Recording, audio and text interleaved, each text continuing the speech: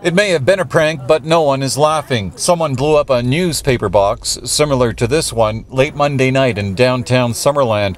Reaction has been one of shock and disbelief. It's not something that's to be taken lightly. You know, they may think it's funny. A little concerning that it was so close. Yeah. The blast occurred across the street. We're some 60 feet away from where it happened.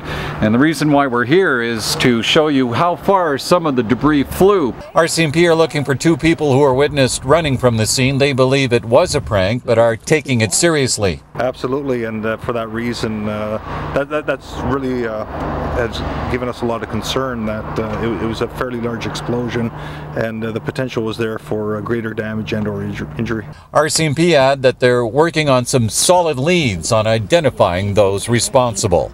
In Summerland, Kelly Hayes, Castanet Media.